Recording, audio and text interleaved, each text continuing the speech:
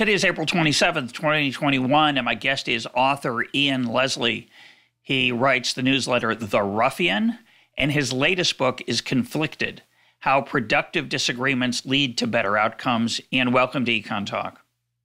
Thank you, Russ. It's a great honor to be here. Your book opens by asking, what's getting in the way of our productive conversations? In theory, conversations are more than just passing time. EconTalk, I like to think about as a way we learn things from each other, and those listening in get to share in that. But often doesn't work out that way. Why? Well, one of the key features of a productive conversation is a conflict of views, right? The moment you get into a conflict of views or a disagreement is the moment that you have to think a bit harder about why you said that or why you think that. You have to examine your own assumptions and find arguments and reasons for your point of view. And a lot of us find that process very stressful. In fact, most of us find it stressful or uncomfortable to some degree. And so disagreement and argument is something that we often shy away from. Or the opposite problem is we do it so aggressively and clumsily that the conversation just becomes noise and is sheds no light, just generates heat. So the mission of the book is to help us have better disagreements, better to express our differences directly and openly, but in a way that generates light rather than just heat. I think a lot of people are conflict averse, right? They, in America right now, and I'm sure it's also true in the UK and elsewhere, certain issues have become so charged, political issues, ideology differences. Sometimes it's religion, but right now often it's politics, which can be a religion, very passionately held, often connects us to people who we feel in community with, the way religion can. And so those conversations, as you say, are either not taking place because people are afraid of raising a quote, dangerous topic, or they become shouting matches. Why is it important to have those conversations? Wouldn't it be better just to leave them alone? Isn't polite dinner talk avoid such thorny topics? Yeah, when I started, it's a rhetorical question, but go ahead. Yeah, I know. When I started thinking about this book, and it was really just kind of looking around at the public discourse and seeing all the terrible, toxic arguments that people were getting into. And I thought, okay, well, I'm going to write a book about how to avoid that, how to avoid confrontational conflict. And let's just find a way where we can just talk everything through really calmly. And the more I thought about it, the more I reflected on it, the more it seemed like it's sort of, the toxicity is really the tip of the iceberg. The real problem is that partly because we see all those terrible arguments on social media now, we avoid it, we shy away from it altogether. So because we see disagreement going wrong, we go, okay, well, disagreement is clearly a bad thing, and I don't want to get into that. But when we do that, we just miss out on the immense benefits of disagreement and conflict. Because disagreement is basically a way of thinking, it may be the way of thinking. Actually, in the book I argue that it's we are actually evolved to think in concert with other people.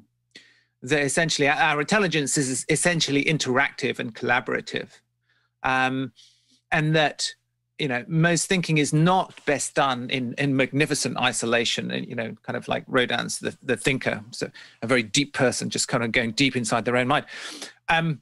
We actually do much better thinking when we're in groups where we are disagreeing with each other and we're kind of making the best case that we can for our point of view, and then listening to what the others say.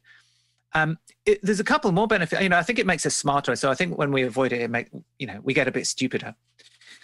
There's a couple more things. One is it actually counterintuitively brings us closer together when we do it well.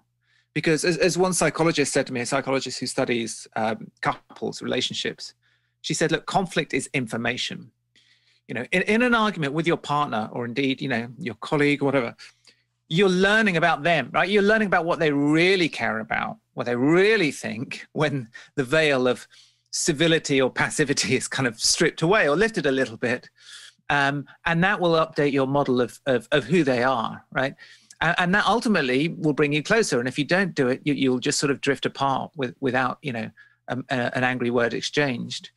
And then a third reason, just briefly, is related to the first one, really, which is creativity and innovation, which we know, comes from the clash of different insights and different points of view. And disagreement and argument can be an incredibly, a real engine of creative thought. Yeah, I want to start with the very first point you made in that answer, which I like to think about as being true. It might not be true, but I think part of it is certainly true, which is that we evolved to disagree. We evolved to think in groups. And I think that's actually quite a radical idea. Part of it's because of that romance we have about the lonely thinker, me in my armchair, which is underrated, by the way, also. But, because I think most of us have trouble thinking for anything more than 10 or 15 seconds these days. But having the ability to think deeply about something for a long time is a very powerful, I think, thing for an individual. But even more powerful is after you've done that, to let your argument rub up against somebody else's argument for checking and rethinking. So many great ideas I've had after I've talked to them with someone, I realize, not such a great idea. Or even more importantly, great idea if I change this. And I think it's one of the things I hate about debate. Is debate are just two people yelling? Conversation is that give and take, back and forth, exploration, emergent phenomenon that I think is greatly underrated as a way of learning and as a way of thinking. And I think that I think we underappreciate, especially today when people are afraid to speak their mind increasingly. I don't think people are aware often of what we're losing. What we're losing is the ability to discover things together. And that's just, it's the backbone of civilization. I agree. And in fact, almost literally it's the backbone or the foundation of Western thought. And you've had Agnes Callard on this podcast, and I was influenced by her ideas on this. And she talks about Socrates, and Socrates didn't write anything down famously. He distrusted this, writing, which was probably like the smartphone today, a new technology that the older generation slightly distrusted. And the reason he didn't trust it was that it couldn't talk back. And he couldn't engage it in a piece of papyrus in a conversation. And so, he clearly thought, he basically laid the foundation stone of Western inquiry, which is, we get together and we work things out in dispute and argument. And Agnes calls it the division of epistemic labor. You have different people in the group taking different points of view, and that enables those different points of view to come together and kind of bounce off each other or clash and fuse whatever it is. And there's a really interesting theory from a couple of evolutionary psychologists, Mercier and Sperber, who have a kind of evolutionary take on this, where they basically suggest that our biases are actually only flaws if you look at the individual. Once you think about it, once you accept that thinking is interactive, that thinking is essentially a collaborative activity, you see that our biases can actually contribute to the intelligence of the group. Because if you're a group of people and everybody's trying to make their best case for their particular point of view, and everybody's motivated to do that, then you get a Darwinian process of generation and variation and selection. The weakest arguments, because you're motivated not just to make your own case, but to knock out the other arguments, right? So the weak arguments will get weeded out quickly, and the strong ones will, the most robust ones will survive. So in that sense, they see confirmation bias as a bug if you're thinking on your own, but a feature if you're thinking as part of the group.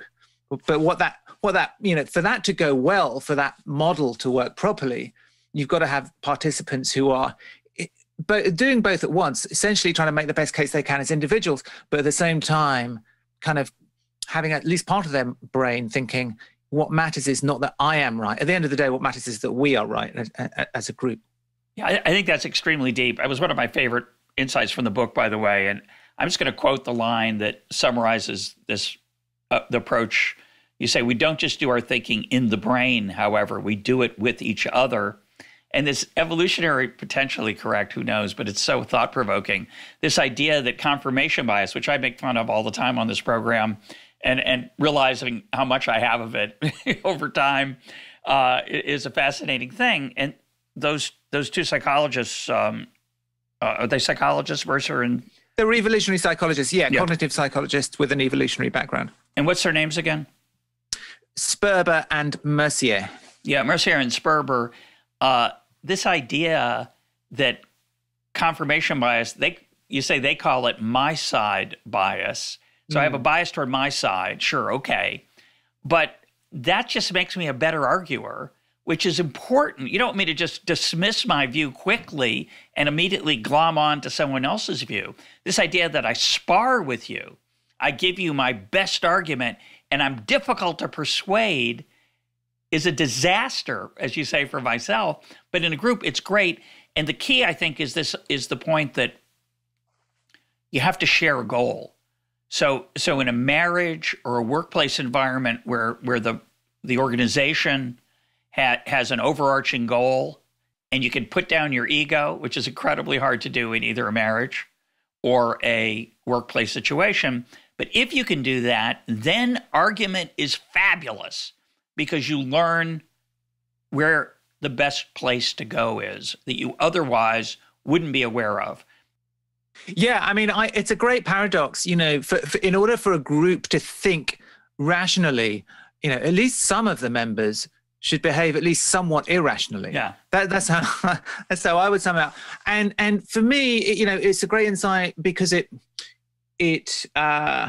aligns with another kind of one of the things I wanted to get right in the book, which is that argument and disagreement should be emotional, right? There's a kind of idea that actually, the problem with it is we get emotional about things, and it's quite a male kind of view of the world. We just take emotion out of it and we just talk about facts and rational points of view. Then, every disagreement can be sorted out in this kind of, like an Oxford seminar. And to me, that seems both unrealistic and also pretty boring. I think a disagreement should be heart and soul. And people should feel free to kind of throw themselves into it and get a little bit emotional. And you know what? Emotion helps us think. Now, I mean, this isn't in the book, by the way, but I was just reading a biography of Wittgenstein, and there's the great kind of German, Viennese rather, Austrian philosopher, and he turns up at Bertrand Russell's rooms, and they start getting into these arguments over mathematical logic, essentially. Basically, the most abstract, driest topic you can imagine.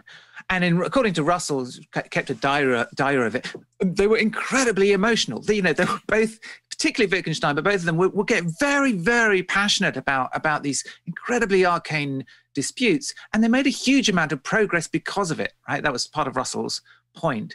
So, we think with our emotions. We think best when our emotions are switched on, not when we kind of suppress them or take them out of the conversation. And yeah, that really kind of connects to this idea that actually a little bit of stubbornness, a little bit of stickiness, a little bit of like, yeah, I'm going to push this a little bit further than perhaps I should go here. And certainly I'm not just going to back down the moment I experience any doubt, the moment I think you might be right. If you do that, actually, you're not reaping the full benefit of the disagreement. So you referenced the work of Charlene Nemeth, who's been a guest on the program also, and her finding that being a devil's advocate for the sake of being a devil's advocate doesn't really work very well. You have to actually be able to convince your fellow discussants that you care about it. Talk about that. Yeah, so I mean, she's the expert on this. I mean, she's an expert on dissent in particular, and you know, a lot of companies came to the realization that you know, groupthink was bad, right? That was the first kind of like level they got to. Okay, we shouldn't just have these meetings where the leader speaks and then everyone kind of goes along with what the leader says. There's got to be somebody giving a contrary point of view. So they appoint people, they give them devil's advocates, you know, and they say role, and they say, right, you are the one who's got to argue the contrary point of view. And that, according to Nemeth's work, doesn't work as well as when somebody in the group who really does believe that the rest of the group is wrong makes the case, right? It might seem obvious, but it's an actually incredibly important point. We communicate our arguments much more convincingly and persuasively when we truly believe in them.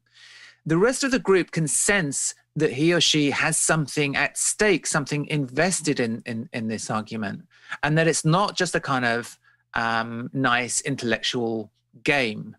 And that's the other kind of function of emotion in an argument. It's a kind of, it shows that you have a skin in this game, effectively. And indeed, a big theme of my book, you know, is that I set out lots of kind of rules and guidelines for productive disagreement, but the kind of overall, the rule is you've got to mean it. Right, you can't just approach a disagreement or a difficult conversation as you know, something that you're going to practice a series of little techniques and tricks on. You have to manage the conversation as well as you can, but ultimately you have to be authentically interested in what the other person has to say, and you have to be honest about what you think as much as you can. So yeah, honest emotional investment is a really kind of key part of this. Yeah, there's really nothing worse than arguing with someone, or better yet, talking with someone. Again, I think arguing is a subtle word. Sharing ideas with someone is what I'll call it, who's, quote, going through the motions rather than actually engaged in the issues that are on the table. Talk about one of the ideas I really loved in the book is that I'd never heard before, and I think I'll be using it a lot, is low context versus high context communication via words. You know, we often think of words as just, well, you know, they mean what they mean. But emotion, as you say, plays a huge role, and nuance, and I like that distinction. Explain what it is. Yeah, so this comes from anthropology, and it comes from kind of cross-cultural anthropology. So it's often used to discuss the differences between different national or regional cultures, although as we'll see, I think it applies in many more ways than that, but let's just use that because it's kind of an easy model for people to grasp. So high context culture is one in which tradition and norms do a lot of the communicating for you. The context does a lot of communicating for you. And actually, you don't actually necessarily have to say much, and you certainly don't have to say much directly in order for people to understand your intent and what to do. So an example of a high context culture is China and the Asian countries, where, you know, when a group of people are around a table, there's a lot of ambiguity, there's a lot of obliqueness, a lot of subtlety in the way they communicate with each other.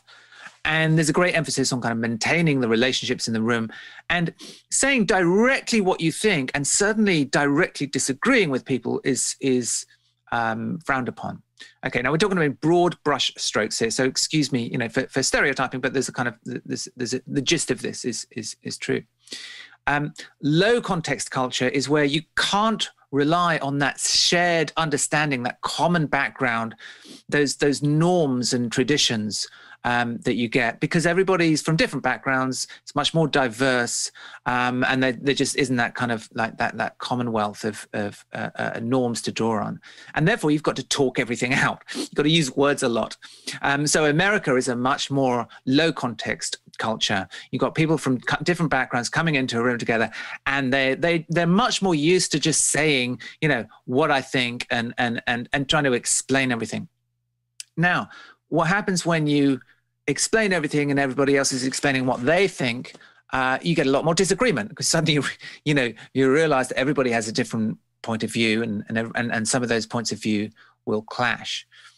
Now, the reason this is so interesting is that the world is just generally moving towards a more low context culture everywhere you look, right? The world is becoming more low context because all the things that drive low context cultures, more diversity, more kind of higher turnover of people, the kind of erasure of traditions, the fragmentation of social norms, all those vectors are kind of applying to more and more countries, including China, right? So it might be at different levels, but we're all kind of moving in a low context direction. And the internet is an absolutely low context environment, where that's taken to an extreme, in some places, particularly on social media, where you're dealing with people where you have no idea where they're from. They might be completely anonymous. You have no idea what, there's no relationship there. There's no kind of shared, we all know, or we all agree on this. There's just you and your words, and often just the words. So you don't even have the context of a physical presence, or someone's voice. If you're on Twitter, you're just seeing words in a box. So it's about the most low context form of conversation and disagreement and argument that you can get, and therefore it's kind of really dry tinder for hostile and frequent disagreement. And so really the kind of, I talk about this in the opening chapter because it's a way of saying, look, for most of our history as a species and as a culture, we've lived in high context environments, right? We've lived in environments where we all shared a culture with each other. For most of European history, for instance, we were Christian, we were Catholic. And then we're Protestant and Catholic, and then everything starts to subdivide, and then you get more. It becomes more and more kind of low context, and we've also we've been able to rely on hierarchy, being told what to think or what to behave, even within the home. Right, just 50 years ago, there was a much stronger sense of, okay, well, the man's going to do the job, and the woman's going to stay at home, and children are told what to do by their parents. They don't talk back. You had this kind of whole set of norms and traditions kind of informing your behavior and giving you a guide to what to think and what to do. Much of that has gone away. Now everybody is expected to speak their mind. Everybody's got a point of view. So we live in this raucous, diverse, and I love it. I think you do too. It's great. But it does mean that there's inevitably a lot more conflict and disagreement, and we haven't caught up in terms of thinking about how to do it well, right? So nobody comes along and says, here's how you need to, we're going to train you in disagreement at work. In the workplace, there's a huge emphasis on getting along, on cooperation, and on not treading on each other's toes, but very little emphasis on disagreeing well. And it's good to have an emphasis on diversity and saying, I want the people around this table to come from different backgrounds, whether that's religious or gender or ethnic backgrounds. I mean, we should do that just because that's social justice, right? There's a kind of justice reason to do that. There's also a kind of unlocking the benefits of different perspectives on a problem. There's a kind of productivity reason to do it as well. But you don't unlock that until those people disagree with one another. If you have a group of diverse people sitting around a table and they're all just nodding along going, yep, you're absolutely right. Yep, very good. Yep, carry on. Then certainly from a productivity or an innovation point of view, it's a waste of time. So I really think that we need to get better at it and get more at ease with it in order to unlock the immense benefits of cognitive diversity. I just that idea of context. On Twitter, sometimes people will make a joke, and about some significant portion of the audience doesn't know it's a joke. Now, if you're sitting in the audience, literally at an event where somebody's speaking, there's laughter to cue you, and you go, "Oh, that was a joke." You might see the facial expression of the person who made it. "Oh, it was a joke." But without that, mistakes happen all the time. And the part that's, I think, strangest about social media is the ease with which we fill in the context we don't have. So if this person said X, that must mean I've got this huge picture. And it's so many times when I used to spar more on Twitter, sometimes I just write back, "You don't know me." Let's just leave it at that. Or have you read anything I've written besides that last tweet? You act like you know me, or you act like you've been listening to EconTalk. And I think that, underlying all of this conversation we're having is our urge, our need, our desire for connection. And we don't think about arguing as a way of connecting, but it is. And it's a form of conversation. It's a form of connecting. It's a way of sharing ideas with another human being. And I think when that context gets filled in inaccurately, which when you're limited to 140 characters or whatever Twitter is, you're going to have that happen more often than not. Or when people email quickly, they don't write the long letters of the past where they fill in asides and caveats. They are in a hurry and they just dash it off. And people, frequently misinterpret that.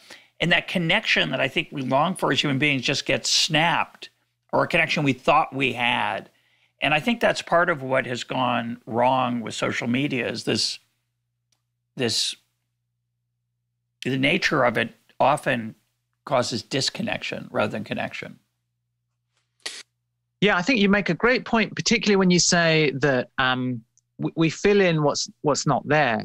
So the problem is not just that it's low context, because you could react to a low context conversation by being a bit more tentative in your, in the way you approach the subject. Well, I don't know this person. I've got no idea about how they arrived at that point of view. So maybe I'm just going to go a little bit easy on them because let's just tease this out a little bit more and see how we go. No, we don't react like that. We go, "You terrible person. This person is clearly awful." We fill in the blanks. And we go, "Okay, this person fits my stereotype of, A, B, or C, and therefore I can do what Tyler Cowen calls devalue and dismiss. I can. Oh, I know you. I know your type. And this is, my curiosity just shuts down. One of the antidotes to polarization, and there's some empirical evidence for this, and it's also just a kind of intuitively true. One of the antidotes to polarization is curiosity, getting actually interested in either in the other person and why they think that, or in the evidence that's being discussed.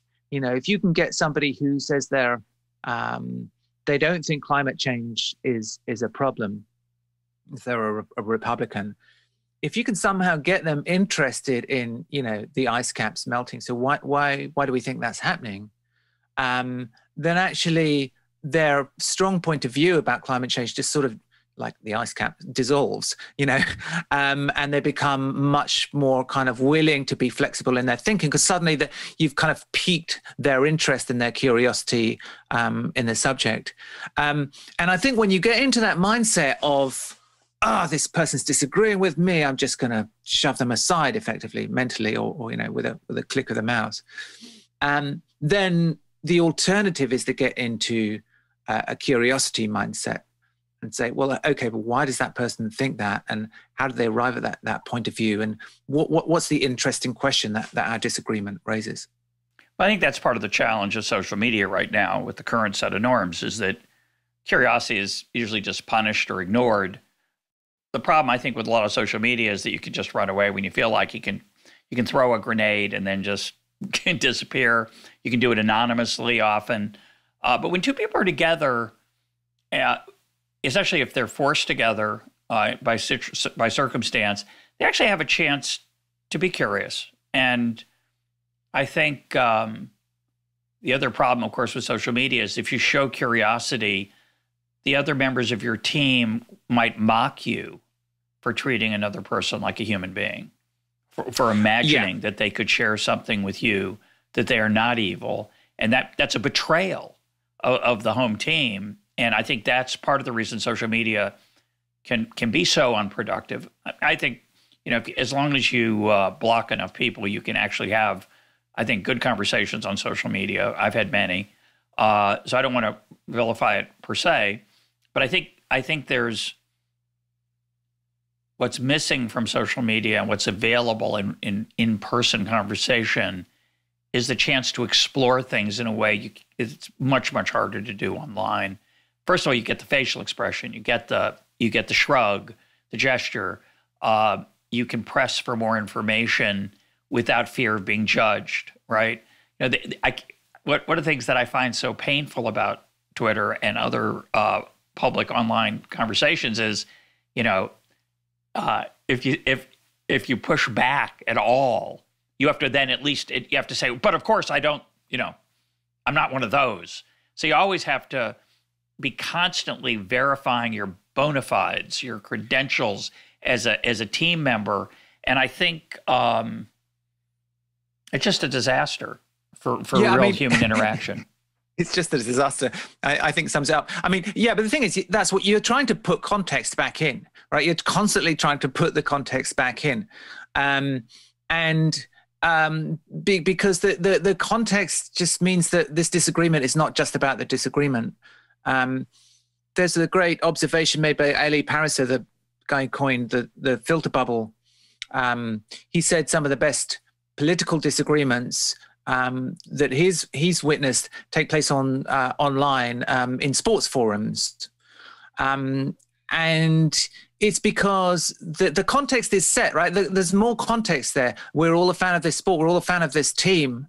Okay, so that means that we can have an argument about politics or a discussion of politics without it getting hostile, because our relationship is more about, even if we don't know each other, our relationship is already about more than just the disagreement we're having, right? So communication scientists talk about these two fundamental levels that are going on in any conversation. There's the relationship level, and there's the content level. And the content level is the thing that we are talking about, right? The thing that we are verbalizing, whether it's who's going to take the trash out or who should be the next president. And the relationship level is unspoken, unarticulated, but in some ways it's more important, or at least it sort of precedes the content level. The relationship level is, what do you think about me? What do I think about you? Do you like me? Do you respect me? Okay, and that comes across in all sorts of ways. That can come across in the tone of your voice, the particular words that you choose, your body language, and all sorts of other extraneous factors.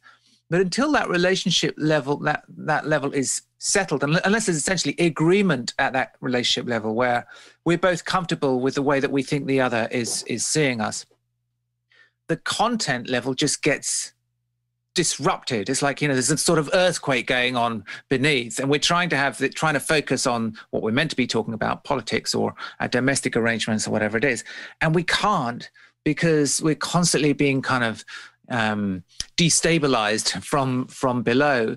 So the really skillful disagreeers, the skillful kind of interlocutors, are always looking for ways to settle that relationship level. And often that means making the other person feel more secure, and effectively saying, without saying it, you're okay, I'm okay with you, you're okay with me. Okay. That might be explicitly, some flattery. It might be kind of pointing out that on some things we agree on. It might be just signaling that, you understand that they're a good person. This disagreement is not about who's a good and a bad person. We're both good people here. All sorts of ways you can do it, but you're trying to kind of, because often when you see somebody reacting really irrationally or emotionally or with hostility, your temptation is to think, well, they're just a terrible person. Maybe they are, right? Sometimes they are. But often it's because they feel insecure in some way. They feel like they're risking humiliation. And so therefore your job is to reassure them that's not going to happen. That actually we can get into this argument and this disagreement and we're going to both walk away, feeling good about each other. Well, we've been talking mostly about disagreement over politics or responsibilities in a marriage. But a lot of your book is about difficult conversations where someone might be caught in the commission of a crime, be in a situation where they are threatening someone physically.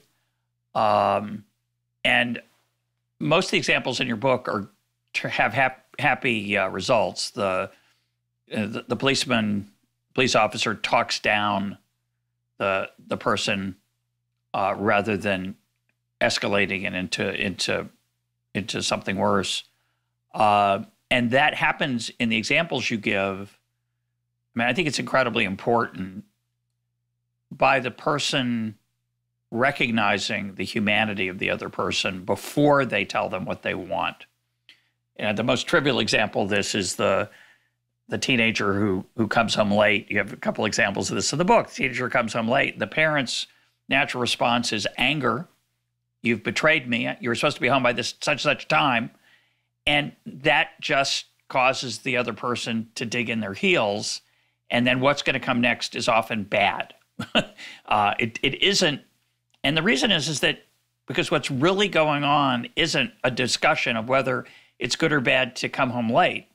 The discussion underlying it, the context that's really at stake is, I want to be an independent human being, and you're not letting me be one. And as the parent, the underlying conversation is, I care for you. I'm afraid you're going to do damage to yourself, and I have a need to control you because you used to be very prone to damaging yourself. And I have trouble recognizing perhaps that you have gotten older and a little more autonomous and should be. And I think the underlying all of that is this theme we've talked about of respect, and the reverse, which is death, is contempt. So if I have contempt for what you're doing and I think it's wrong and I tell you so, instead of you going, oh yeah, you're right. That was a horrible decision. What was I thinking? Drinking and driving. Instead, your brain's going to lock into a different mode as the teenager and defend yourself. You'll find the reason why you had to drink and drive, why you're not going to have a civil, rational conversation. And I think that underlying emotional current, and you talk about it many different ways in the book, I think, there's a lot of practical things in your book, but I think of all of them, this might be the most practical, that often a discussion or an argument or a disagreement, especially when there's danger or risk to the relationship, our brain is thinking it's about the content, but it's actually not about the content at all. It's about the underlying emotional relationship. And how hard it is to step back from that. And if you can, you're going to have a better marriage, better friendships. You're going to be more effective at work. That's my biggest takeaway. I had a lot of them, by the way. I had a lot of takeaways from your book. But for me, that's so hard to remember. Because when you're saying something foolish, Ian, my brain's saying, what an idiot. And I don't stop and think, well, wait a minute. Maybe it's not foolish. Maybe I'm foolish. I don't stop to think, maybe he said that because I hurt his feelings. And he's just angry, and he's faced with a choice between fight or flight, and he chose fight. And he doesn't really mean it, but all I do is fight back. And instead of going back and pulling it down, and I think the emotional level and recognizing what's happening beneath the surface. And I think when we think about the art of conversation, which I think about a lot, obviously, as the host of a podcast. I think that emotional piece of it, what's happening under the surface, is the deepest challenging piece of being, I think, a first-rate conversationalist. I agree. And it's the most cognitively demanding part of the whole exercise, because you're trying to concentrate on what you want to say on that kind of content level. And at the same time, you have to reserve some of your brain for, the relationship level, like, how's this going? How's this person responding to me? Are they feeling insecure or not? And I love kind of talking to people who do this in extreme situations. So as you know, I talk to interrogation experts and hostage negotiators and so on, because the really good ones are they are very, very skilled at working on those different levels. But I think it's something we all have to do to some degree.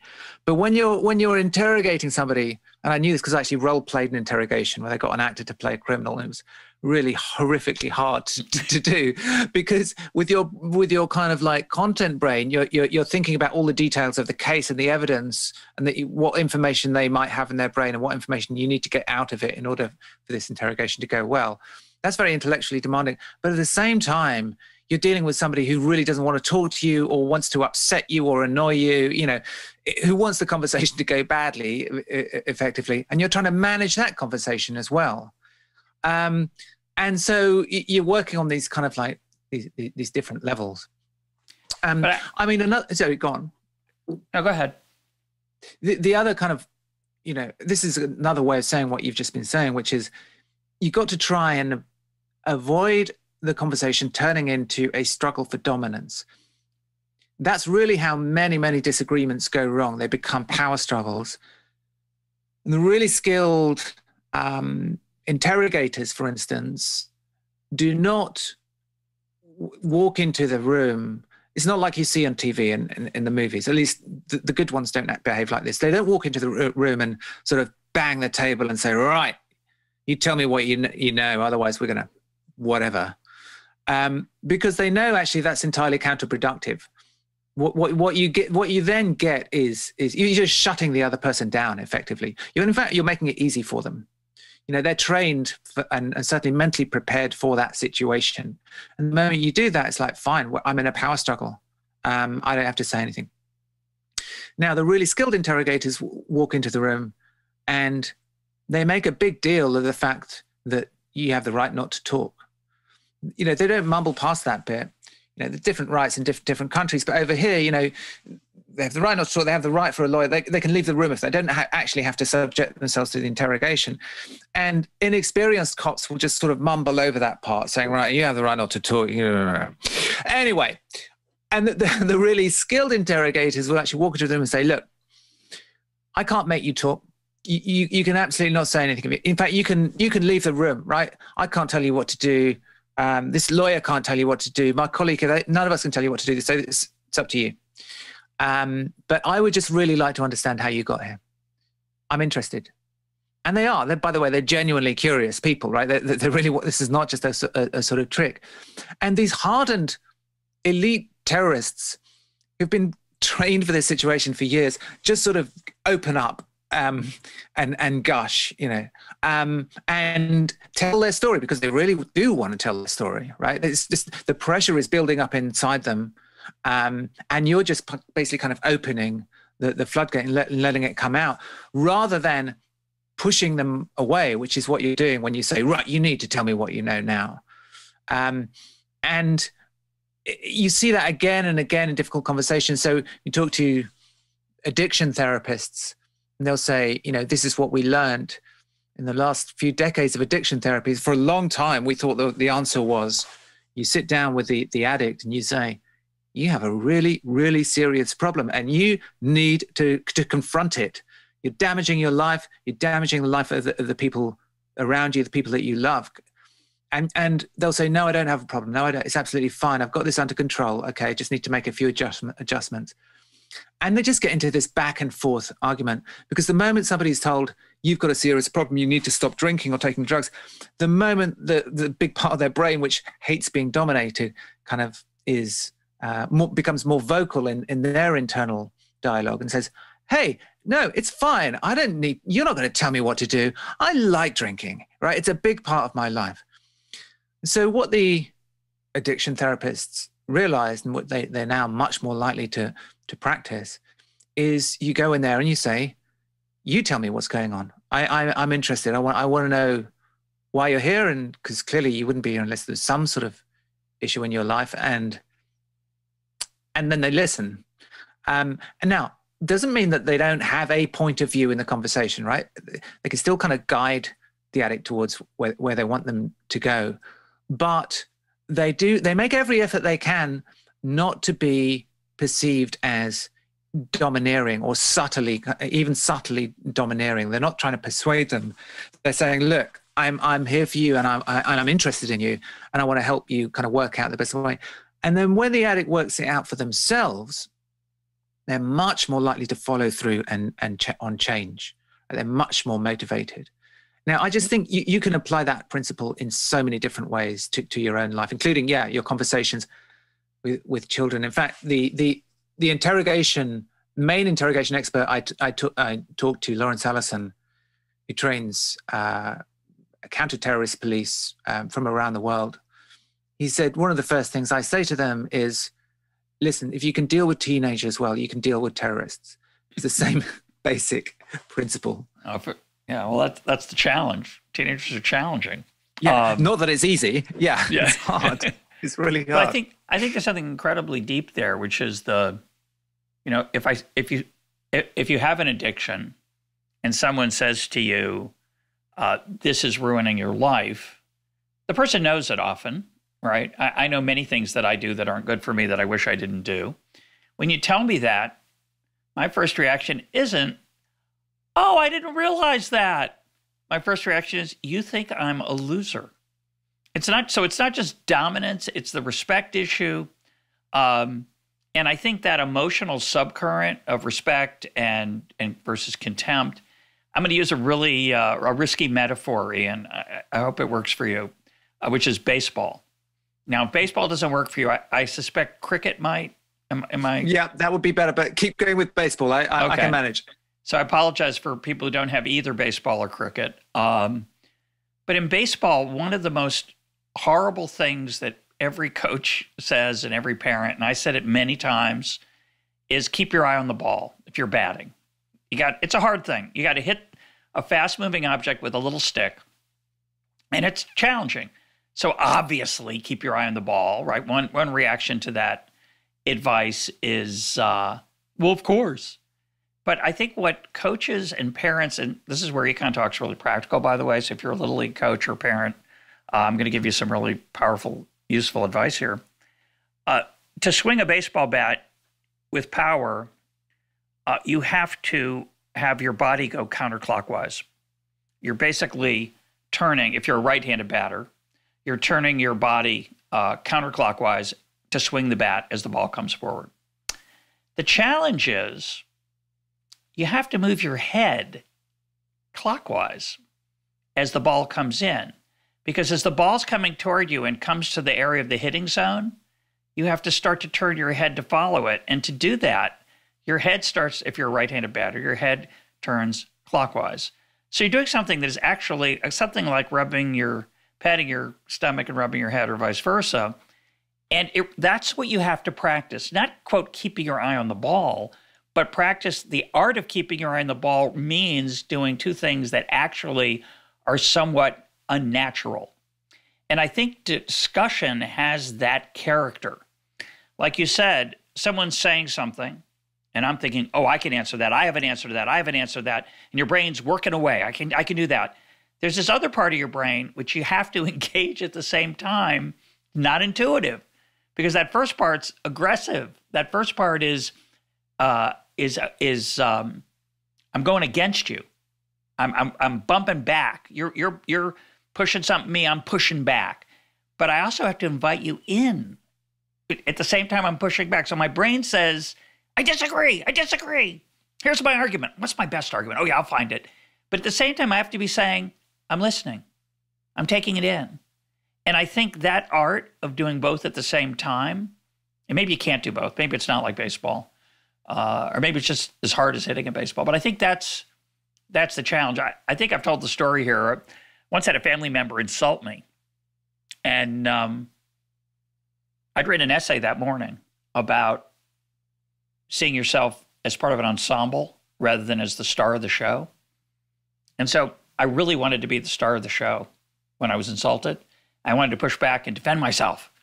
But I'd written that essay, and it was haunting me. And I said instead, oh, maybe this person needs me to be somebody else other than the adversary. And instead of being adversarial, I just took it. And it hurt. And it was one of the most extraordinary emotional experiences I've ever had, because instead of going into that very natural adversarial mode, I could see myself as giving what the other person needed, which was an ear. Yeah. They wanted me to accept that criticism. And I realized, it's probably a fair criticism. I have a lot of answers, but I'm not going to say them. And I just took it. And I think that mixture of adversarial pushback versus embracing the viewpoint and status, prestige of the other person as a fellow human being is really what you need to try to foster as a conversationalist. Yeah, I think that's beautifully put, and I think it's it is about thinking about the content, the thing that we are arguing about, but at the same time acknowledging that the relationship is also important, and in fact is probably more important, and that sometimes you have to kind of compromise on the first in order that the second is repaired or isn't harmed. But then once that relationship level is settled, then you're going to have better disagreements and better arguments. That's the thing. And I often think about, the book is not about persuasion, right? But obviously it overlaps with it. And we often have this kind of fantasy, a bit like an old-fashioned addiction therapist who thinks if I tell this person that they've got a serious problem, they'll go, oh, yes, you're right. What have I been thinking? We have this fantasy that we will say, look, climate change is real. Here's the evidence. How dare you? And the other person's going to go, oh, my God. What was I thinking? Wow. I've been an idiot all my life. Yeah. Right. This is not going to happen. Or vice versa, Ian. Right? Well, vice versa, I can show you that some of the things that are claimed by climate change folks maybe aren't true. In which case, but strangely enough, they don't go, what if I've been living a lie for the last 10 years? No, exactly, because it becomes an attack on their identity, right? Or on your identity. I interrupted that because you picked a couple examples that only looked at one side, but the book's quite even-handed. I just want to say that out of respect, that in the book, and in particular, when you talk about the Branch Davidians versus the FBI and the Waco tragedy, the Branch Davidians come off better than the FBI, which I thought was quite impressive. Yeah, I mean, the thing about the kind of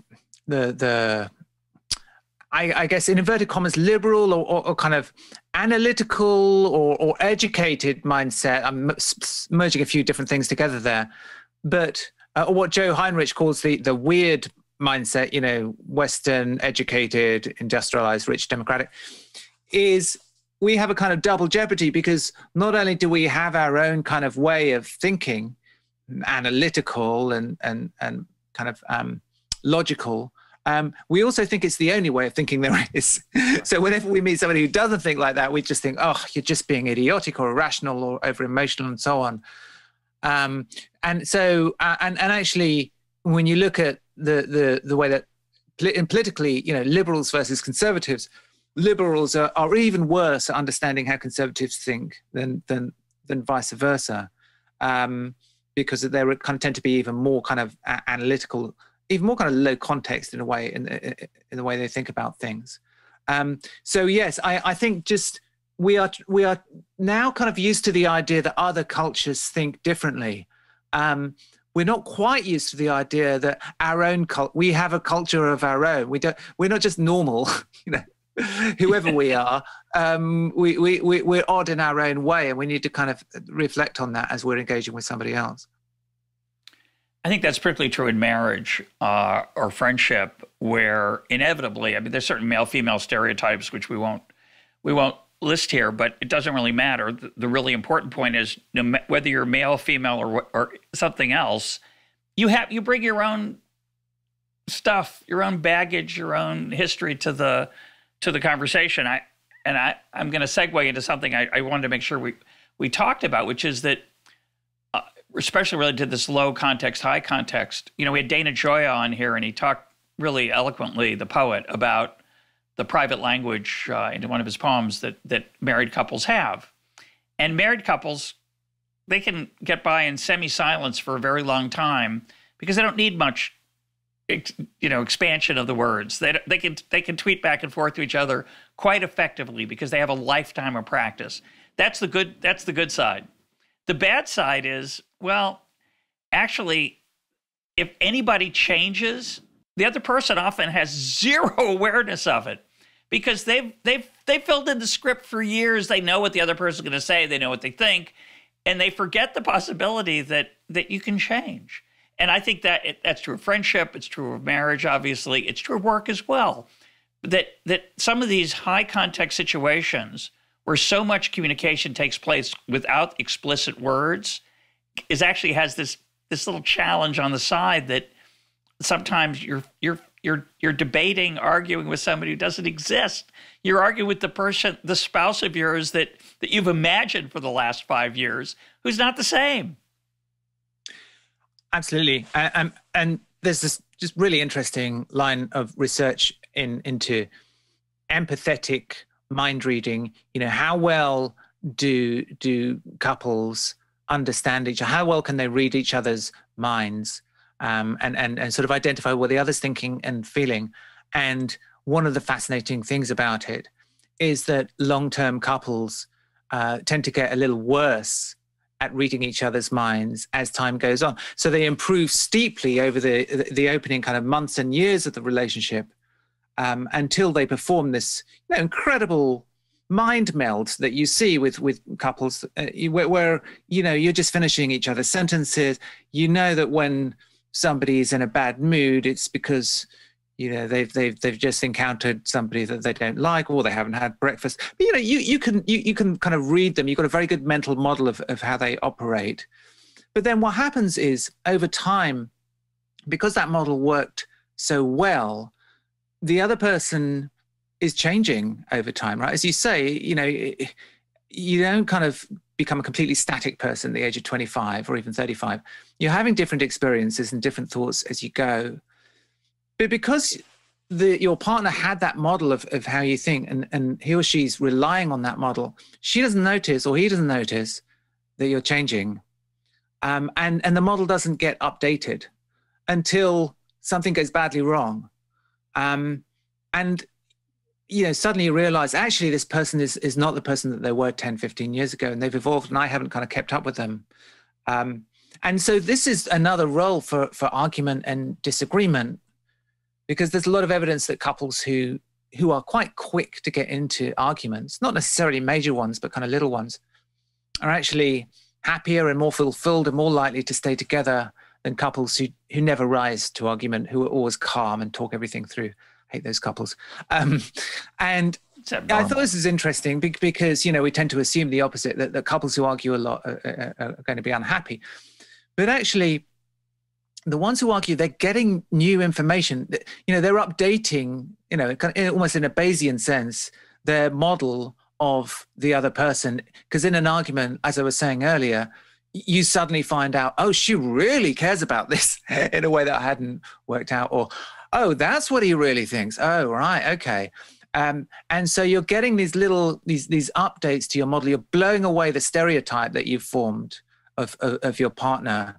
And therefore you're keeping the relationship strong. Relationship is like an organism, and it needs to evolve and change, and conflict is a big driver of that change.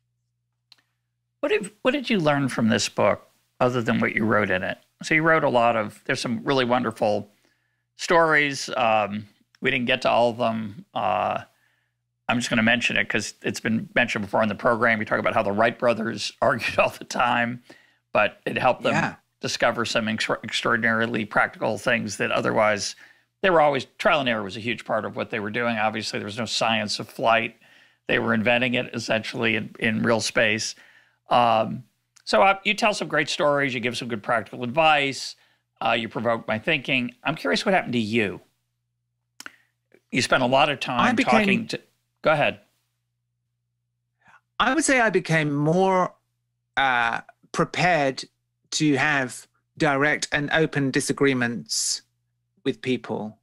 And by more prepared, I mean not just more willing, but literally more prepared, and that I'm more prepared to have them because I've given some thought to how to make this go well. You know, part of the reason I wrote the book is that I'm not a very conflict. I don't really like it. I'm probably pretty conflict averse, even by most people's standards. And so, and you know, I lie, as we've been talking about all the benefits of it. And so I don't want to miss out on those. And I've realized that actually it's always going to be, not always, but it's usually going to be quite uncomfortable. But if you give some thought to how to approach it, and actually if you practice it more, the more comfortable you get with it. I mean, in a small way, right, my marriage has been changed by this because I'm more likely to have arguments out with my wife now, right? We don't really have kind of necessarily major, you know, we don't tearing strips of each other, but we'll have kind of, you know, fairly heated disagreements about things. And we'll do it in front of the children in a way that I perhaps wouldn't have done, was not particularly happy about doing before, because I want them to see that it's okay. You know, you can have a disagreement with someone you love and you still love them. Instead of saying to my wife, you know, let's talk about this in another room, as if it's something shameful, you know, that we're about to have a conflict of opinion on a subject to do with a family. And so the children kind of grow up in a culture where it's okay to have open disagreement. In fact, that's kind of, you know, part of what makes life interesting and enjoyable.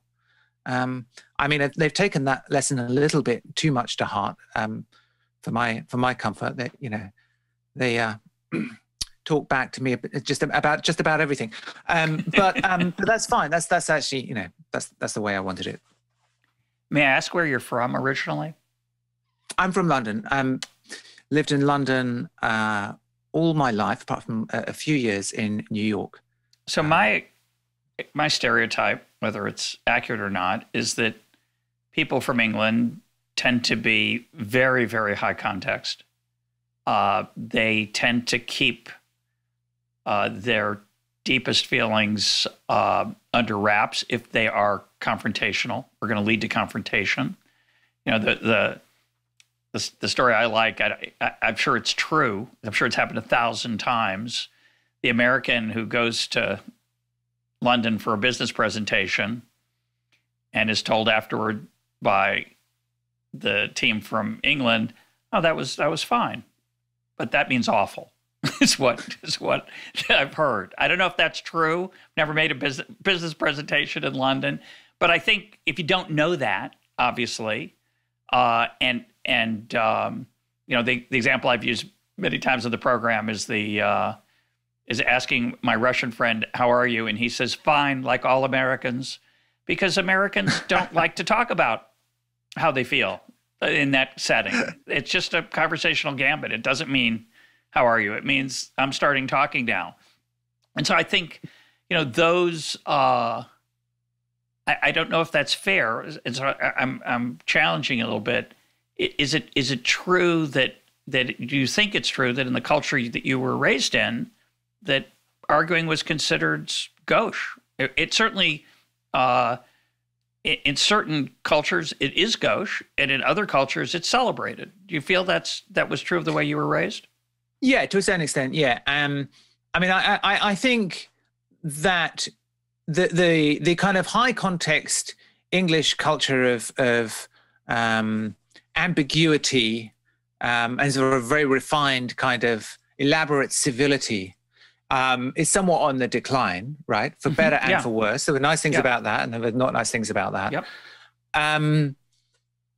But I think probably compared to some other cultures, there's probably less openness to conflict and disagreement.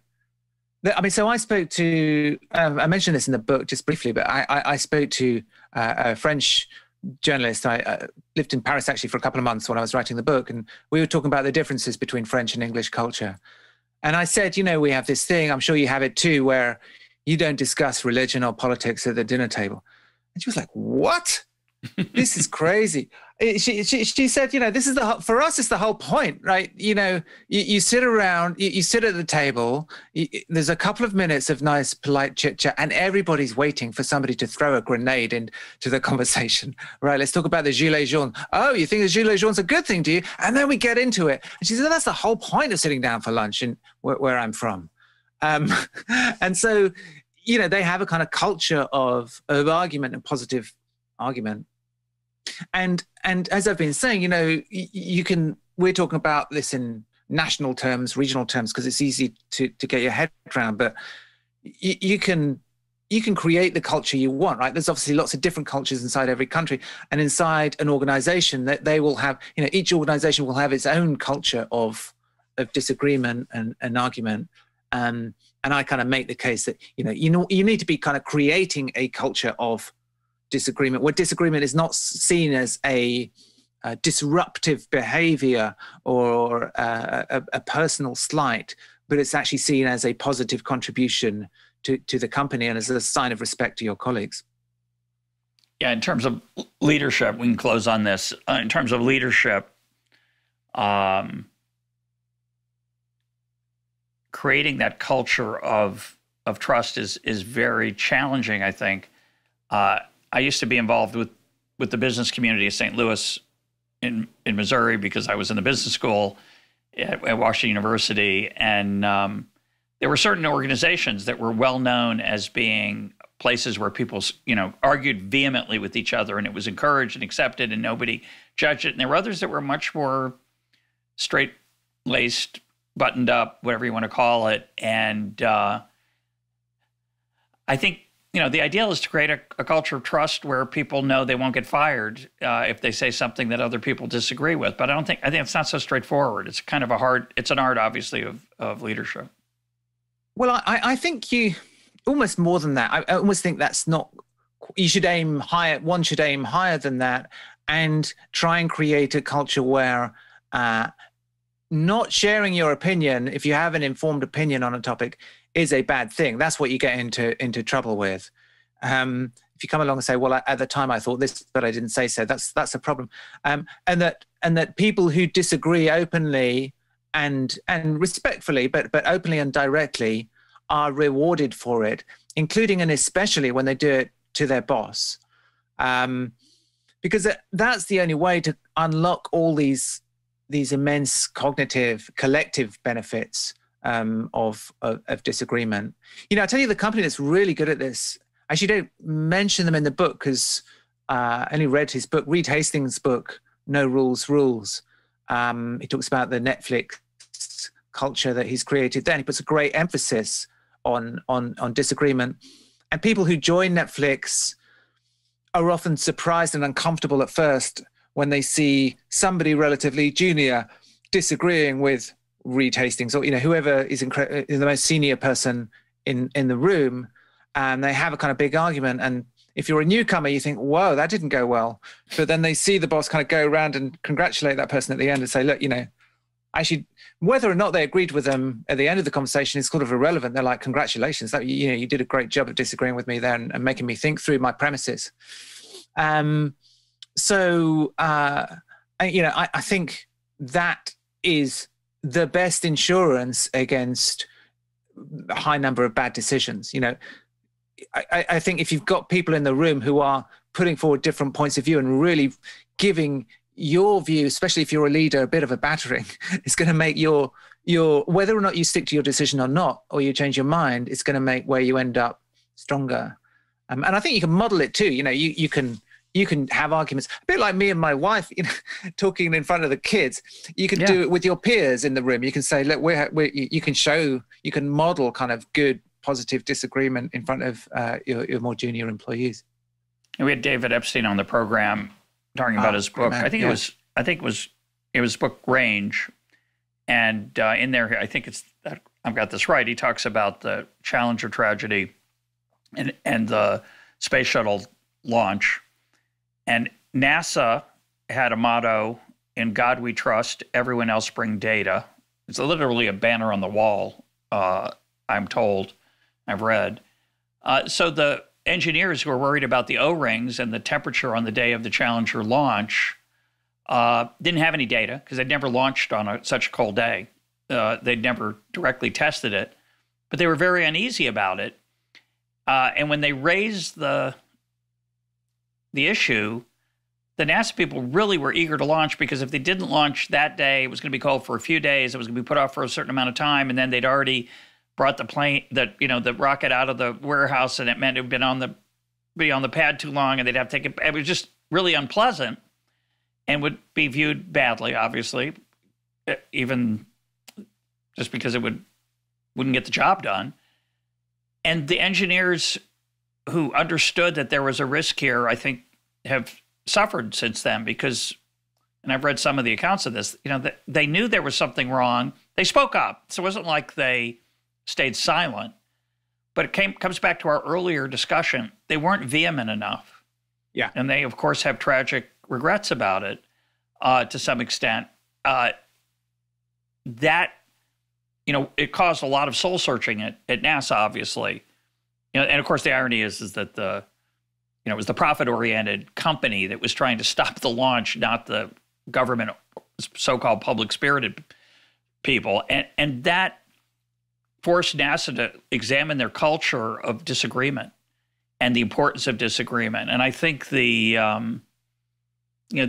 lesson of knowledge being spread out in individual people, and that to get it used, we have to be able to trust one another to share it without punishment, without fear of being held as contemptible, I think it's the definition of, I think, a healthy organization and a healthy family. Agreed. And yeah, as you say, that the responsibility there is not just with the individual engineers to be more vehement, it's with the leadership to say, it's okay. If you really strongly believe something, stand up and, shout if you need to do. Lives are at stake, right? It couldn't be more important. Yeah. And sometimes, you just get corporate cultures where any expression of real passion or emotion is sort of slightly frowned upon, and everybody's got to be very calm and rational and logical. That actually means you're reducing the amount of information you're getting from people, because the way you talk, your tone gives information about what's going on as much as what you're saying. So creating room for kind of emotional range and tonal variety in conversations is as important as just the content of the information that we're all exchanging. My guest today has been Ian Leslie. His book is Conflicted. Ian, thanks for being part of EconTalk. Thank you so much, Russ. Really enjoyed it.